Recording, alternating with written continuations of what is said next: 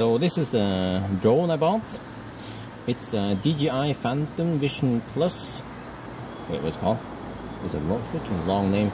DJI Vision Phantom Plus version 3.0 something. Yeah. But anyway, it comes bundled with a camera and a remote controller and also the range extender. Only thing you have to provide is your own smartphone. It will use the smartphone as a monitor, and you can also control it, like start, stop recording and stuff like that, settings. So that's the controller. This is the drone. Let me see. Let me show you here.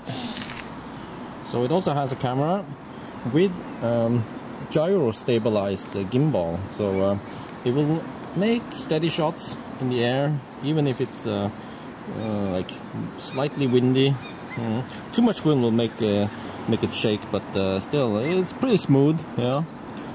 And I also have an optional battery, an extra battery, and I can charge the battery in my car. Actually, I'm charging it right now. I have a converter from 12 volt to 230 volts, so I can charge the battery on the go.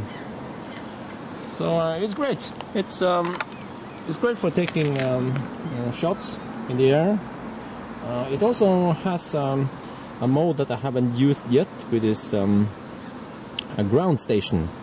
And then with a ground station, this one will obviously act as a ground station, like a remote or something. I'm not sure how the heck it works, but pretty much you set in the map where you want to go, the route, what the altitude is, how fast you want to go, and then you press go, and then the drone will just fly by itself, like autopilot. Yes. So I should try that, to shoot some drive-by shots from the air. That could be cool.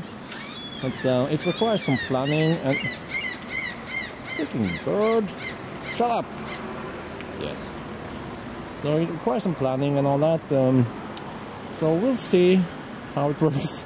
Yes, and I also haven't tried driving with this thing. Now that would be too dangerous. To fly the drone while I'm driving. No, I have to have an assistant. Yeah. So anyway, I think my breakfast is almost ready.